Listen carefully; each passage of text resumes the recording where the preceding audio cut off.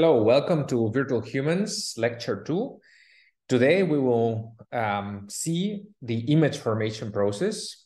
And basically, although this is a Virtual Humans course, oftentimes we're interested in extracting 3D human models from images. And in order to do that, we need to understand first how images are formed and how real people appear in images and what are the effects, the projection effects that occur. So we will start with an introduction to get an intuitive idea of things like linear perspective. And then we will formalize this and we'll see how we can express the whole image formation process, the geometric part of the image formation process with a projection matrix. So one of the goals that we will see during this course is to extract 3D virtual humans from images. And essentially, in order to invert this process, which is a nilpotent problem because we are missing the depth dimension, we first need to understand how an image is formed. This means how a 3D world object gets projected into the image. Essentially, there's light bouncing off the surface, and this light is captured in the image sensor. And at the image sensor, there's an image that is formed. And essentially, we need to understand what is the geometric transformation that occurs to go from the 3D world to the 2D world. So for the graphics problem, of course, it's even more direct. We also need to understand, given a 3D object or a 3D representation of a human, we need to know how to render a realistic image of our 3D scene representation. So for both types of problems, generating realistic images and inverting the image formation process, we need to understand the image formation process first. So essentially, we have the following problem. We have like a world scene, as you can see here. And then we have like a camera with its own coordinate system. And we have like what is called the image, the sensor, which will have like its own image coordinates. And what we're going to see in this lecture is how do we go from this world 3D object to these coordinates in 2D, like X and Y, and eventually pixel coordinates.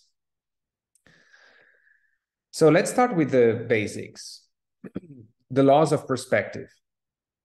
So common assumptions are that light leaving an object travels in straight lines, and these lines converge to a point in the eye. And already Euclid knew about natural perspective. Natural perspective is this intuitive fact that more distant objects subtend smaller visual angles. What does this mean? So consider an observer here, shown as this eye over here, and consider an object which is defined by these two dots, which is managed by these two dots. As the object gets closer to the observer, the subtended angle that the observer sees increases. That's why theta 2 is larger than theta 1.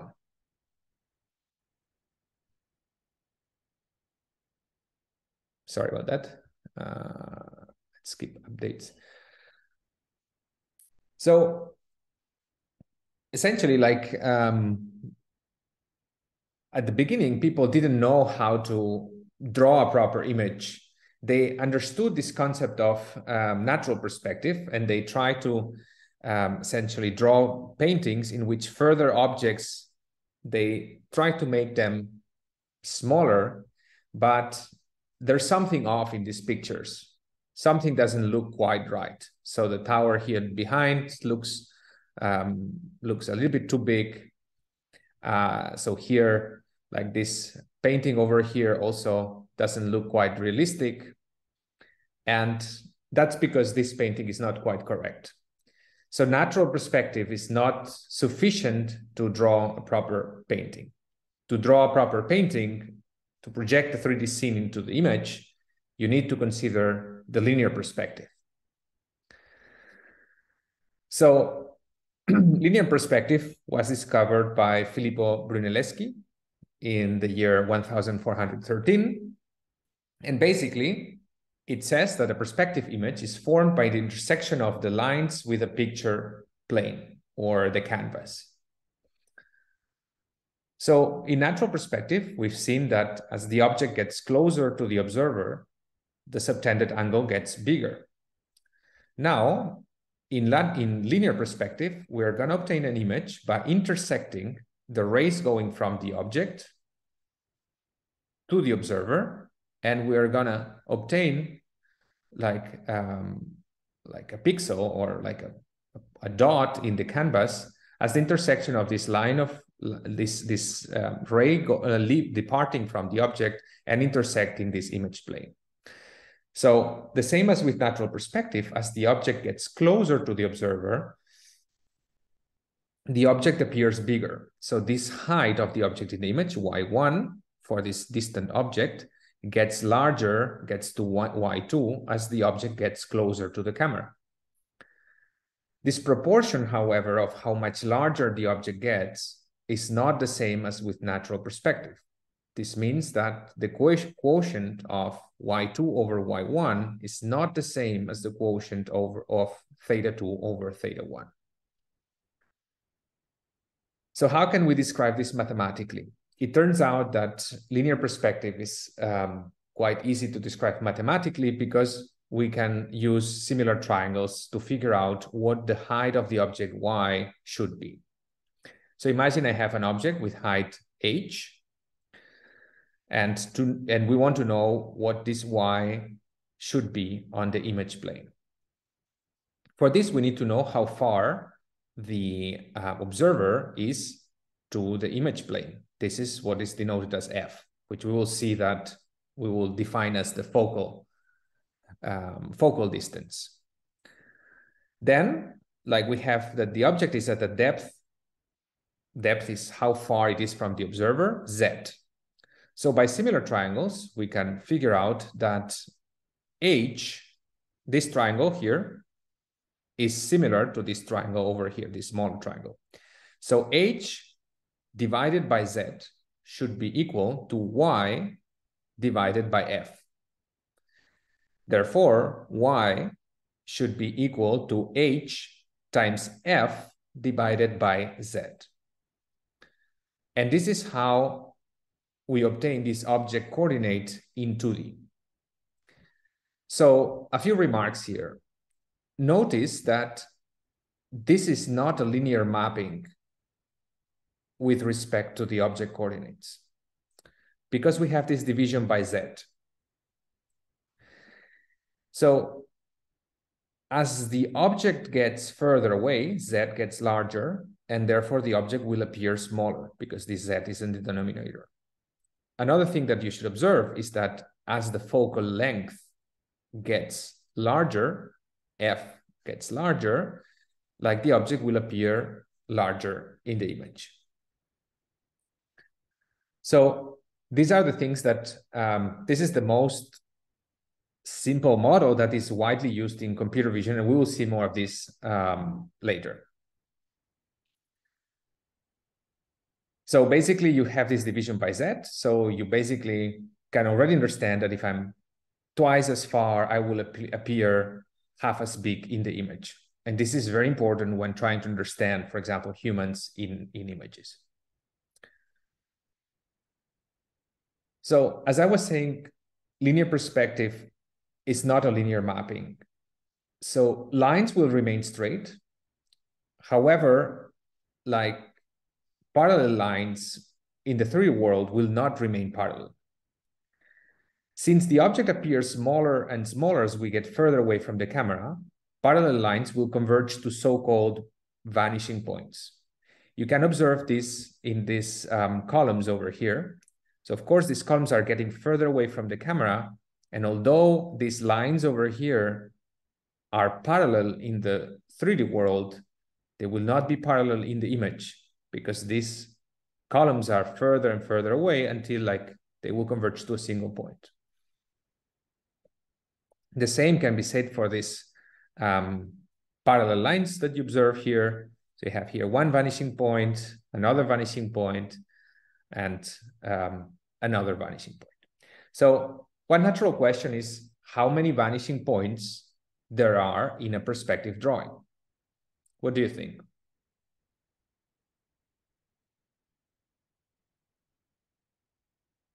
There's going to be 3 because there's 3 dimensions. Infinite? The correct answer is as many vanishing points as parallel lines. There can be infinite vanishing points. Every pair of parallel lines that are not essentially on the plane perpendicular to the line of sight will converge to a vanishing point. So now another interesting and perhaps counterintuitive question, or the answer is counterintuitive. So imagine I'm looking at the facade, and the facade is really, really, really long. Okay, really long. For example, I'm looking at like perpendicular to the Chinese like wall, for example.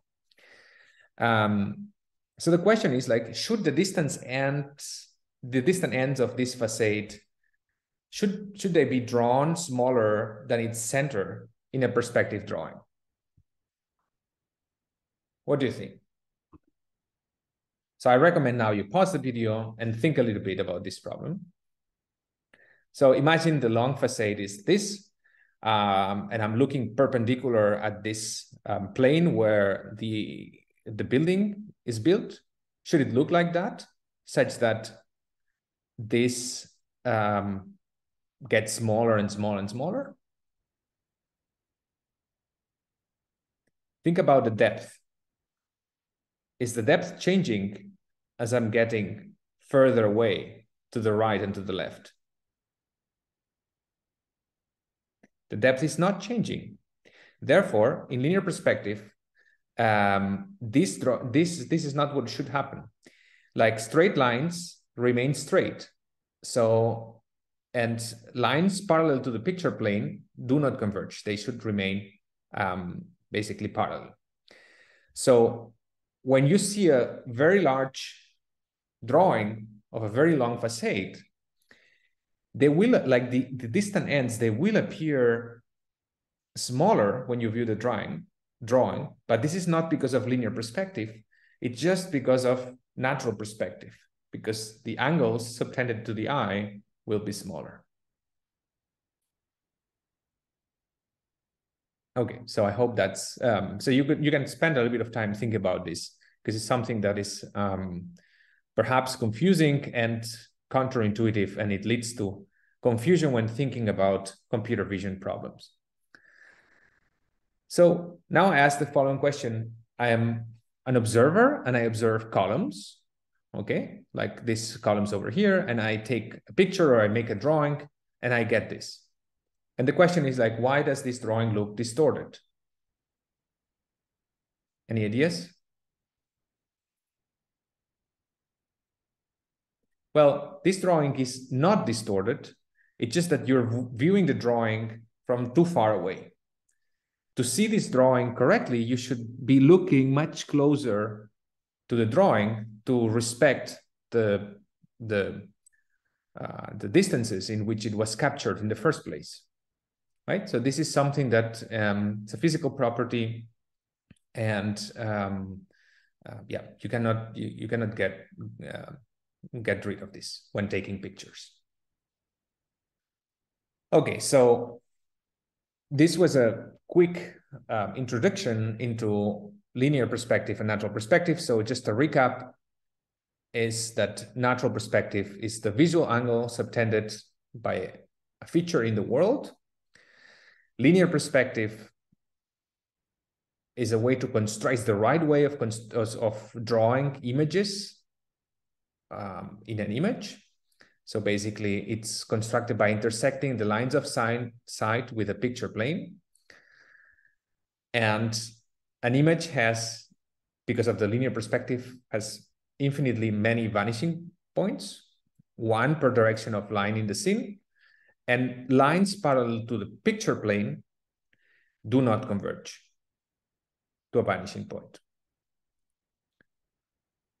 Okay, so until here, you can think of questions which we will discuss in the Q&A session. So here I'm showing you a picture of a camera, and you can see here there's a lot of glass. This is the lenses of a camera, and here you have the sensor. And a natural question is like, do cameras need lenses? Can we just put a sensor out in the world and just record an image? What do you think would happen?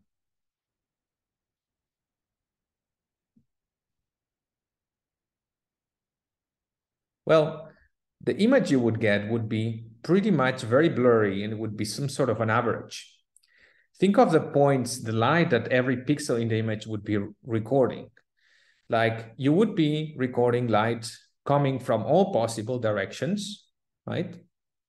So essentially, like the color that you would record there would be an average. And furthermore, this average between nearby points, for example, this red point and this yellow point, would be pretty much the same. So you would obtain a very much blurred image. And that's because at every point in the image, you're integrating over all the rays hitting that particular pixel. Okay, so that's not an option. So since ages, it has been known that you can make a hole in a wall, like what you can see here, and put a sensor on the other side. This is the sensor, a canvas, and to create a picture on the other side. This is what is known as pinhole camera or camera obscura. With this, we will obtain an image with a correct linear perspective. Notice that the image will be inverted though, because like the top of the object will appear at the bottom of the image, and the bottom of the object will appear at the top of the image. So ignoring like some effects that we will not cover in this course, everything will be in focus, because every point in the image is recorded, and basically it records a single ray like hitting that particular point in the image. So right. So the model of a pinhole is as follows. It's very simple. It's what we saw a little bit before. So the pinhole is in the middle, and here you have the wall, and here you have the 3D scene. So completely equivalent is like what is called the Dürer's glass, which is basically you can consider the image without inverting by placing this in front of the pinhole as opposed to placing it behind the pinhole. But the models are completely equivalent, and it will be easier to consider that the image plane is in front of the pinhole, because then we can do, it's easier to see like the relationships with similar triangles, what we see what we've seen before. So what is the effect of, or what do you think is a potential problem with a pinhole? Well, if the pinhole is very small, it will let very little light go through the pinhole. This means that the image that it will produce will be very dark or basically non-existent. Yeah. So that's why we don't use just pinholes to create images, because there's not enough light going through the pinhole. So you might say, well, I can make the pinhole a bit larger so that more light comes in. What do you think will happen then? Well, then what's going to happen is that the image will get blurred, because for a given pixel, there's going to be like a cone of rays that arrive at that particular pixel, and this will make the whole image look like blurred. So this can be visualized here. So for a given pixel, you have a cone of like rays that come from 3D scene points that converts to the same pixel, right? And this is true even for very small pinholes, and that's the reason we do not use pinholes. Luckily, a lens does the same thing. Takes all the rays coming from a point and it focuses them on a single pixel. And it still produces a linear perspective, ignoring some like radial distortion effects. So photographic camera produces the same 2D planar geometric projection as a camera obscura, and a lens replaces the pinhole, and film or digital sensor becomes the picture plane. So rotating the camera and lens, of course, around the lens center adds or removes vanishing points, right? That's when you change, when you rotate the camera. So we're not going to get very deep into geometrical optics, but I think it's important to understand a little bit the basics of how an image is constructed and to know a little bit like the basics of lenses. So with these two principles that I'm showing you here, you can derive pretty much everything. So these are the common sort of approximations. And these two principles are saying that given a lens, like parallel rays converge at the focal length from the lens. And this focal length is a physical property of the lens, okay? And so different lenses, depending on their geometry, they will have different focal length. Okay, so parallel rays converge to a single point, and this distance at which the parallel rays converge is called the focal length. Then rays going through the center of the lens are not deviated. Hence, they have the same perspective as a pinhole.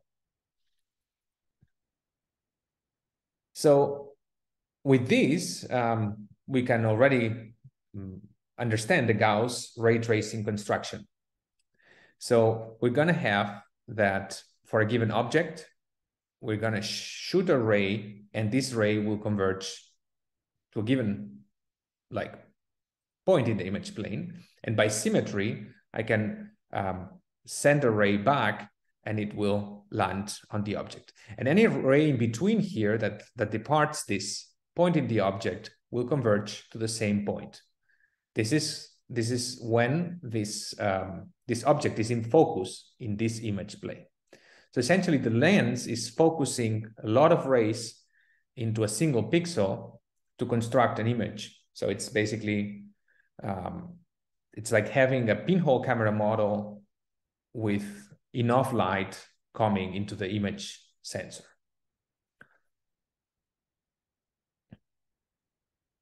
Okay, and different points in the object, of course, they will converge at different points in this image plane, and this will render the image of an object in the image.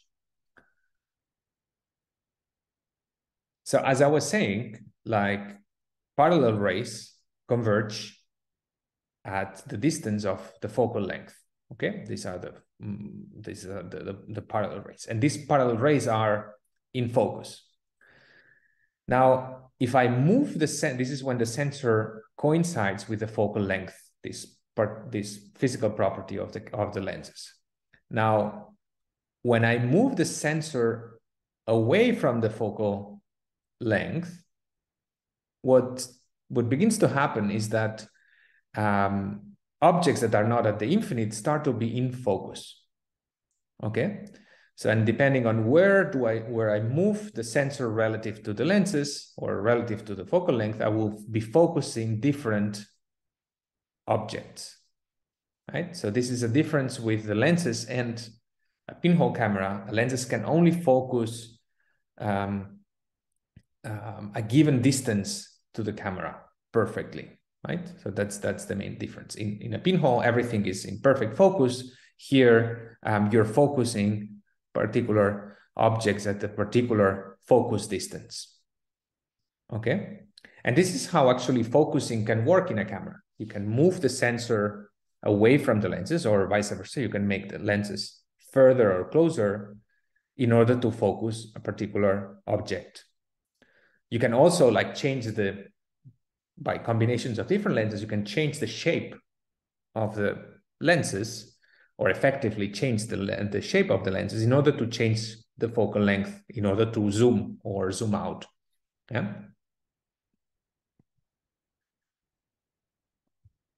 Okay, so like with the two principles that we saw before, parallel rays converge at the focal length and rays going through the center of the camera are not deviated, we can derive the most important formula for lenses, which tells us how to place the sensor relative to the lenses in order to focus a particular object at a given distance SO. So this triangle here has the same angle as this triangle over here. So by similar triangles, we can derive the following, that yi should be equal, divided by y0 should be equal to Si divided by S0. Okay, this is this equivalence over here. Now we can construct another pair of triangles which are also similar. This angle is the same as this angle. Therefore, yi divided by y0 over here should be the same as Si minus f, this segment over here, divided by f. Now taking these two equalities, right, this yi divided by y0, we can equate these two equations and obtain what is the most important formula that we know for lenses, which is 1 over SO plus 1 over SI equals 1 over f. So now that we have this formula under our belt, like we can look at this picture that I was showing before, how to focus. And now we know exactly how far we have to move in order to focus, right? So for a given object distance S0, this formula tells us how large Si should be in order to have everything in focus, okay? So this is given by this formula over here. So now I pose a question. In which situation do I have an image that is of the same size as the real world?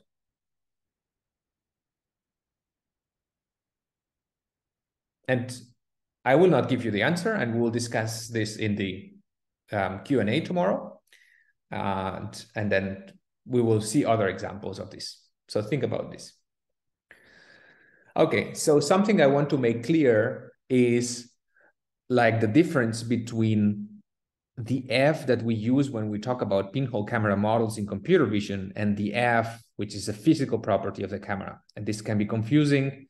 And I think a lot of people confuse this. And so it's important to know that they are different. So when we talk about a pinhole camera model, we have the following model where F is the distance from the pinhole or the viewpoint to the image plane.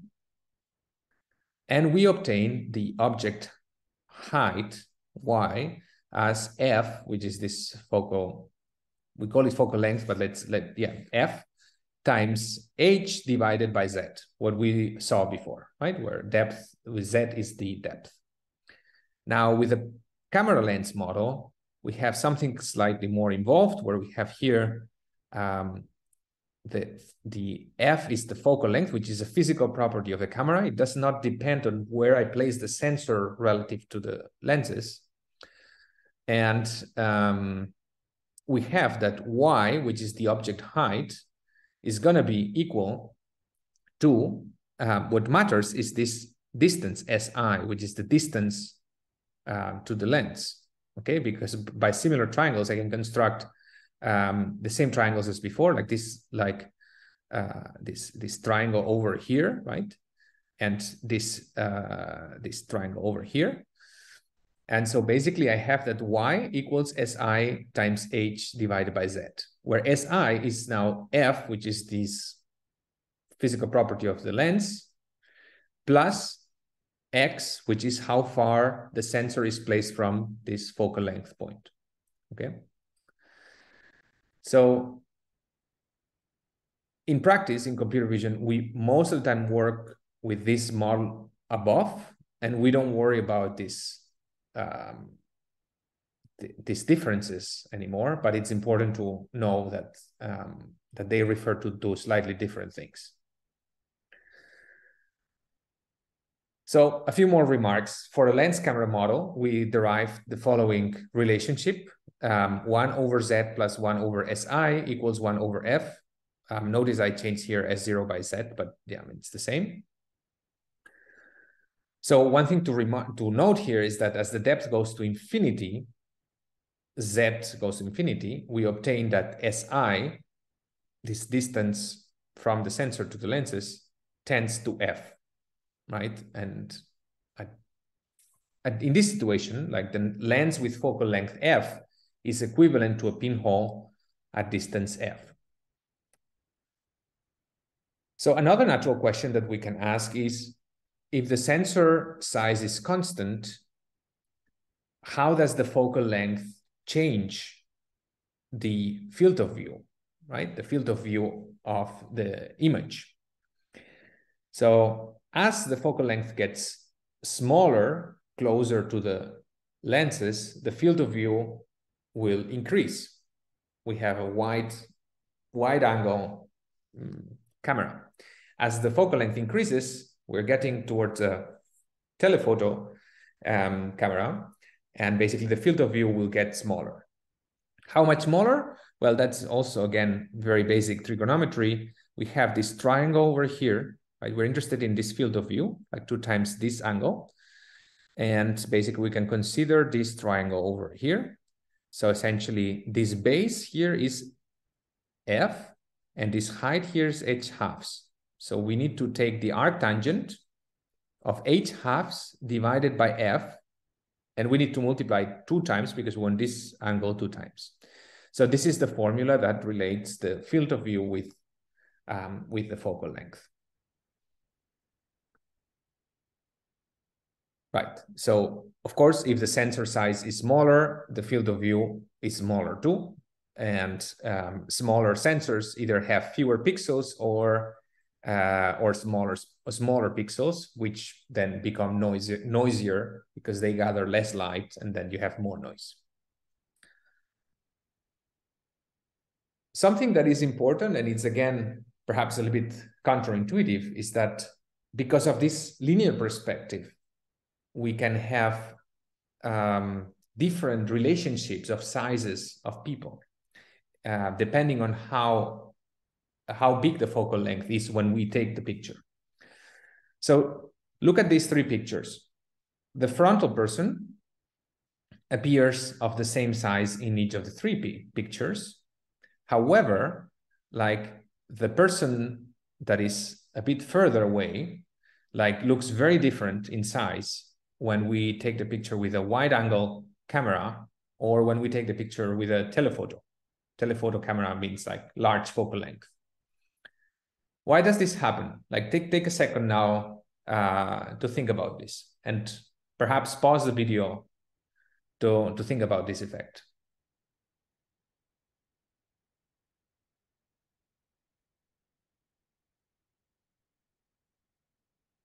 So the first thing you should notice is that because the depth controls the height of the person, but also the focal length controls the height of the person, we can move back while we increase the zoom in order to keep the size of the frontal person the same, right? We can do this with the camera. We move backwards, but at the same time, we're zooming in.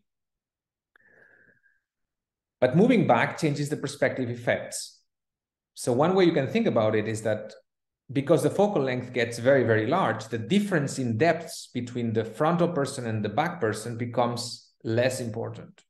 So you can figure out mathematically, like what are these effects? And you can derive all this with the formulas that we've seen. So so moving forward while shortening the focal length lets you keep objects at one depth the same time. And this in cinematography is called the dolly zoom effect or vertigo effect, which was used in the movie Vertigo, where you can see that when they are going up this tower and there's these stairs, if you've seen the movie, like the camera is like you can see how everything keeps in focus, and this is done by either getting further away and zooming at the same time or vice versa. Now, when taking pictures, this effect is very important because it can make people appear very different in images. So this is the same person taken with different camera, with different focal lengths. So from wide angle to standard to telephoto. And notice that as the for the wide angle, you have like these perspective effects because the nose is closer to the camera, and these perspective effects become more important as the focal length is smaller. If you're further away, you're further away from the object, these differences in depth between the nose and the rest of the face become less important, and the focal length is much more important in relationship to that. So in that sense, like this is as we move further and further away, it's as if the person would be on a single image plane and you have no perspective effects for this region of the face. Okay, so that's something to consider, because when we are trying to extract 3D from images, you really need to think about, like, in the first place, how the image was formed. Okay, so to recap, pinhole cameras compute correct linear perspective, but they don't gather enough light, therefore the images look dark. Lenses gather more light, but there's only one plane of the scene in focus. The distance from the lens to this plane is called the focus distance. And you can change what is in focus by moving the sensor or changing the lens by changing the focal length. So the focal length is a physical property of the lenses, and it determines the field of view. And from wide angle to telephoto, and it depends on the sensor size, the field of view. Okay, so now we have like an intuitive understanding. Now let's formalize this mathematically. Basically, now the goal will be to express the image formation process with a single projection matrix. So we start with world coordinates. This world coordinates is like a coordinate system that you can choose in the 3D world, and then the objects are represented in this world coordinate system. And then you have the camera coordinate system. This is the coordinate system of the camera. And by convention, like the Z of this coordinate system is always in the direction of, is the optical axis, is the direction where the camera is pointing towards. And then the Y-X plane, the Y and X are parallel to the image plane, okay? And F in a pinhole camera model is called the focal length, okay? Which is F units away from the image plane from the optical axis. Okay, so an equivalent, as we've seen before, an equivalent model is to place the image plane in front of the pinhole, right here, and we can derive how large the image will be based on similar triangles as we've seen before. So, so an image gets digitized into pixels, and basically the process is that there's a series of transformations, and for each of these transformations, we will see what is the corresponding matrix. And then basically we will concatenate all these matrices to obtain a single projection matrix. So essentially you have like, you first go from world coordinates to camera coordinates. Then you go from camera coordinates to image coordinates by linear perspective. And then finally you basically have to account for sensor size and the pixel size and the center and other effects to obtain pixel coordinates. So essentially, like the forward projection goes from wall coordinates, camera coordinates, film coordinates, and finally pixel coordinates. And I think of this each of these operations as a transformation, And basically, we'll concatenate all these transformations into a single matrix. Notice that in computer vision, we are often interested in the reverse problem, going from pixels to world coordinates. And this is a nilpost problem. We need to use priors in order to revert this lossy projection model. But first, we need to understand how the forward projection model works. So let's first understand how do we do linear perspective projection from camera coordinates to film coordinates. And this will be a bit repetition of what we've seen already. So essentially, like a scene point P, right, gets projected into the image according to the following equations: F big X, which is the big X will be the coordinates of the 3D world point, the 3D point in camera coordinates, divided by Z, which is the depth. This is the depth is always the distance from the optical axis, from the optical center to the image plane, where to the image plane where the object is captured. So by similar triangles, you can derive that for both the X and Y, you can derive that X is to big X as F is to big Z. Therefore, we can derive these formulas over here, and you can do the same for Y. So that's why you have these relationships over here. So how do we represent this with a matrix equation? Well, first of all, can we represent this with a matrix equation? I thought that we can only represent linear mappings with matrices. So how can we do this? So the division by Z means the mapping is actually not linear. So if we want to represent this with a linear matrix, we need to do a change of coordinates, and therefore we need to introduce here homogeneous coordinates, which will be very convenient for our purposes. So what are homogeneous coordinates? You probably have seen this in other lectures. So basically, you represent a 2D point by a 3D point by adding a fictitious third coordinate. And by convention, we specify that we can recover the 2D point with a fictitious third coordinate as follows: X prime divided by Z prime, Y prime divided by Z prime. So, okay, this might look a little bit awkward construction, but we will see how this is very useful for dealing with image projection. So note the following: like if I add a third coordinate that is 1, or if I consider the following homogeneous point x, y, 1, and now I scale it by any non-negative scalar k, I will recover exactly the same point. So 2x to y 2, kx, ky, k, because then I will end up dividing kx divided by k and ky divided by k. I will obtain exactly the same point xy.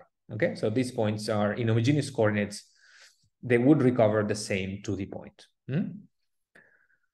Okay, so now what we can do is, like with this homogeneous coordinates, we can represent this essentially with a linear matrix, like these equations over here. Like all I need to do is okay, so I need to multiply by f in the corresponding entry of the matrix, and that's it. And I need to add a 1 such that the homogeneous third coordinate will be the depth itself. And because we defined it this way, that the point will be recovered by dividing by z, if we place the right depth here, we will recover these equations over here. So this matrix form in homogeneous coordinates is completely equivalent to these two equations.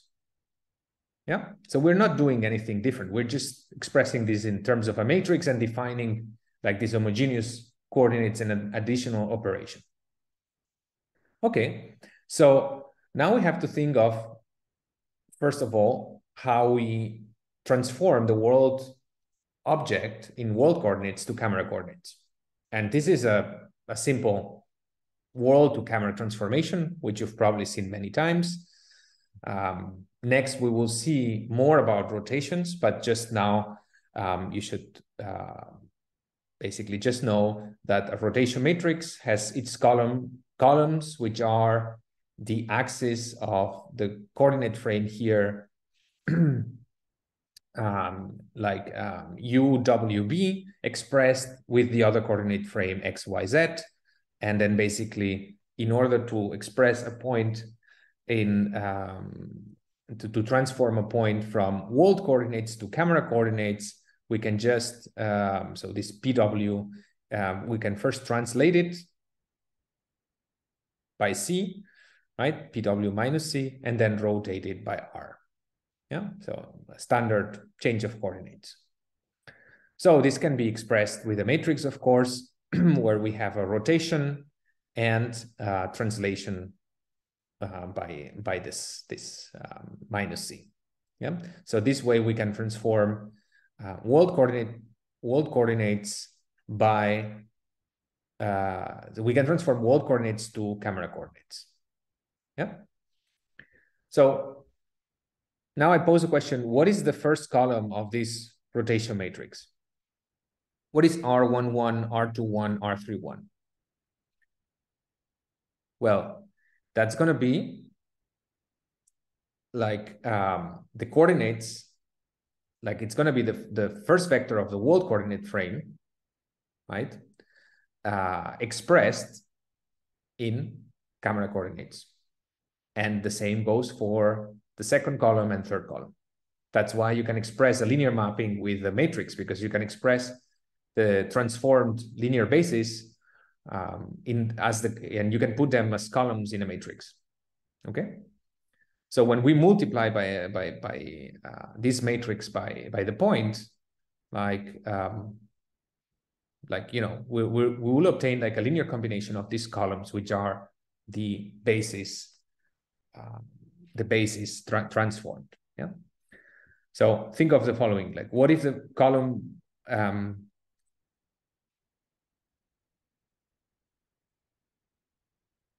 yeah, so what would happen if the camera and world coordinates would be aligned? Then you would obtain, of course, here the identity matrix 1, 0, 0, 0, and 0, 1, 0, 0, 0, 1, and so on, right? So another perhaps more interesting example is the following: like this stereo rig where you have like a left camera located at 0, 0, 0 and a right camera located at TX 0, 0. And yeah, so let's look at, so you can place the world coordinate frame aligned with the left camera. And now like you can see how the left camera relates. It's basically everything is the identity, and you have a zero translation because you have alignment of the world coordinate frame and the camera. Or like you can consider the right camera where the axes are aligned. So remember the picture, the axis Y, Z, X are aligned with this right camera, Y, X, Z, but you have a translation here. That's why you have to add this minus TX over here. Yeah, because it's located at the world position TX 0, 0. Right, so to obtain world, to obtain the coordinates in the left camera, we would obtain the following formula: Fx divided by Z, Fy divided by Z. To obtain the right camera, like we would obtain Fx minus Tx, because this camera has been displaced, divided by Z, Fy divided by Z. Yeah.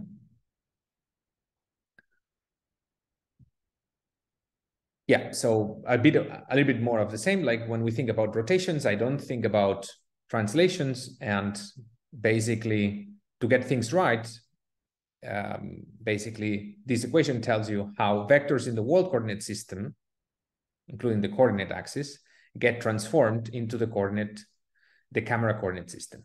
Yeah. So rotations are a property, of course, of the axis, the relationship between the axis of the coordinate frames, and has nothing to do with the translation itself.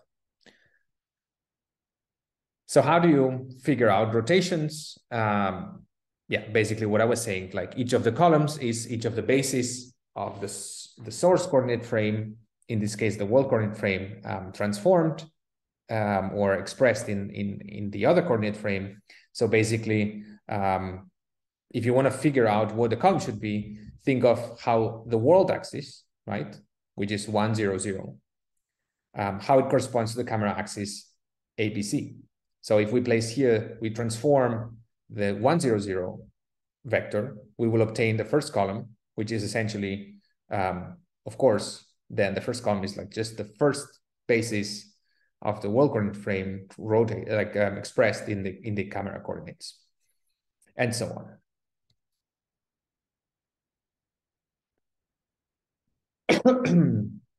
So sometimes it's easier to specify what the camera is in the world coordinate frame, and then we can just take the rotation inverse in order to obtain the correct transformation. And actually in rotations, it turns out that the inverse is the same as the transpose, and therefore that's trivial to invert this 3x3 matrix. Okay, so again, these columns will be the world axis in camera coordinates. The second column will be the world y-axis in camera coordinates, and the third column will be the world z-axis in camera coordinates. Yeah, that's why this is a linear mapping. Analogously, like the rows will be the camera x-axis in world coordinates, the second row will be the camera y-axis in world coordinates, and the third row will be the camera z-axis in world coordinates. Okay, so that's basically what we need to do to transform from world coordinates, to camera coordinates before we do the linear perspective, right? To do linear perspective, everything has to be in camera coordinates because the coordinate system needs to be aligned with the image plane in order to do linear perspective. Okay, so we know how to transform the 3D world coordinates into camera coordinates, and we know how to go from camera coordinates to film coordinates with linear perspective. Now, the next thing we need to see is how we obtain actually the pixels. And one way of thinking about going from film coordinates to pixel coordinates is by thinking of an affine transform. So it essentially describes the transformation between the film coordinates, the projected image, and the pixel array that depends on the actual hardware of the camera, right? So it depends on how the grid of sensors, how large the pixels are, and the size, and so on and so forth. So the first thing we need to be aware of is the center of the image. This is a source of confusion oftentimes, and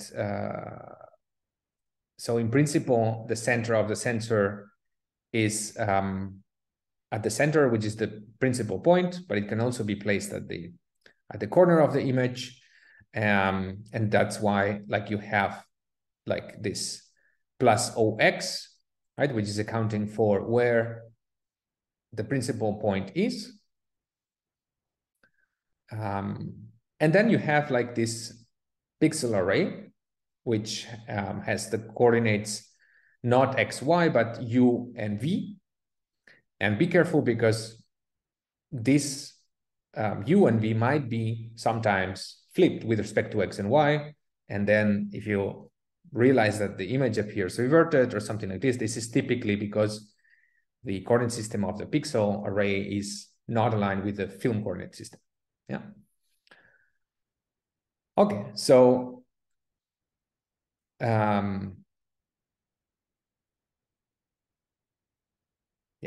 so be careful with this sort of like alignment between pixel coordinates and film coordinates.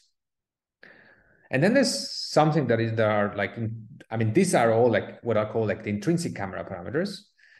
So basically, like sampling determines how many rows and columns are in the image. So this depends on the scanning resolution, and we'll create like a different pixel array with different resolutions. And basically, like in the CCD, you're capturing light, and then you're basically getting these analog signals that get resampled in order to form pixels, right? And obtain pixel color values. So at the same scanning resolution, if the sensor is bigger, I will obtain a higher resolution, right? So, and you should note that the pixels might be of different shapes than squared. That's why, like here, you might have these different scales for the x coordinate of the pixel than the y coordinate of the pixel, right? So if Sx equals Si, I have squared pixels, but otherwise I have like an aspect ratio of Sy over Sx for the pixels. Okay, so that's the equation, like a pixel u. Now it's going to be like the film coordinates, which is Fx over Z, plus Ox to account for the principal point, which is the coordinate origin, and 1 over Sx to account for the size of the pixels.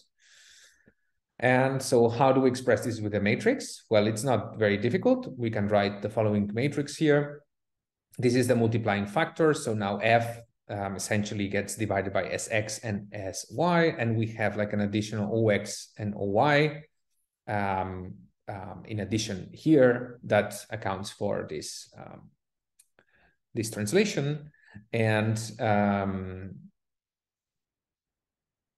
right, so we can write this in, yeah, so note that this, sometimes you have these minus signs because of this coordinate system of the pixel array is not aligned with the film coordinates, but in principle, we can write this in matrix form.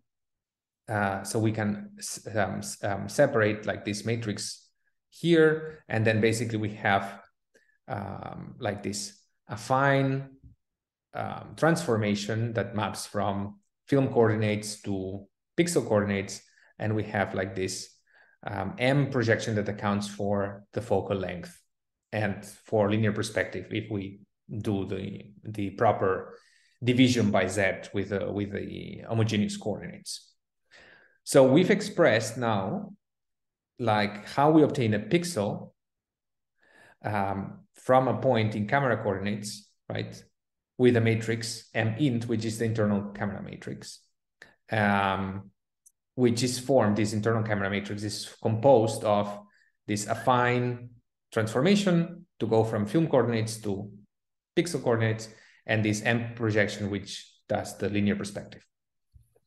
All right, so now we have this M-int that accounts for the intrinsic camera matrix, and we have the big M, which is just the rotation and translation that accounts for the external transformation from world coordinates to camera coordinates. So we can compose the two matrices to form what is called a projection matrix.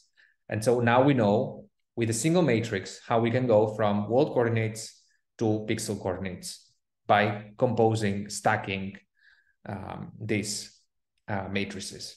Yeah. And this is going to be useful for example, if I have to compare if I have to render an image of a virtual human, I need this projection matrix.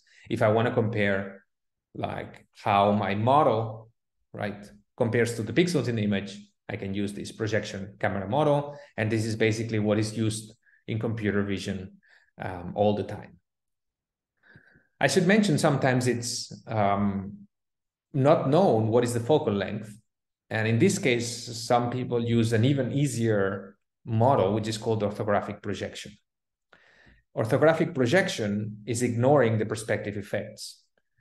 As I was saying before, the perspective effects can be ignored once you're very far away from the camera. So this is suited for telephoto and telecentric lens. These are very large focal lengths, or the objects are very far away, then you can ignore the perspective effects. So what is orthographic projection? It's essentially removing the Z dimension. You just remove it. And then you scale the object by a constant in order to make it of the proper size in the image. That's it. So it's a much simpler model. It's not going to work very well when you're relatively close to the camera, because you're going to ignore the fact that, you know, my face now appears bigger than my shoulders because I'm closer to the camera. So this would not be accounted for with an orthographic camera model. So we can see this effect going from a fully perspective model to a weak perspective or orthographic camera model. It's also called weak perspective. You will see in the literature. And you can see this by increasing the focal length. The effects of the perspective are less and less apparent. So notice how we have a vanishing point here, but as you increase the focal length, you can also see this in the pictures, this vanishing point gets further and further pushed towards the infinite. So at the end, the lines which in linear perspective should converge to a vanishing point, with a large focal length, they tend to not converge, right? Or they converge at the infinite, and therefore, like the orthographic camera model is a good one for large focal lengths. So how does it work? Again, so you have an object x c, and then basically the orthographic projection is just ignoring the z. So basically the x and y axis of the camera and image coordinate systems are aligned, and the lights parallel to the z coordinate of the frame system. The light rays are parallel to the z coordinate of the camera coordinate system, and during projection the z coordinate is just simply dropped, and the remaining x and y are scaled by a constant, which has to be figured out by your algorithm typically. So in a matrix, you can write this like as follows. You have this S, which is this constant scaling that I was talking about. And basically the image is obtained by multiplying this pointing camera coordinates with this matrix here, which is essentially scaling the X and Y components and just dropping the Z components. That's why you have here a 0 column for the Z component. So note that S is the unit of S, because you're going from world units, which are usually meters, to pixels. Then S should be of units pixels divided by meters, in order to obtain pixels from 3D points.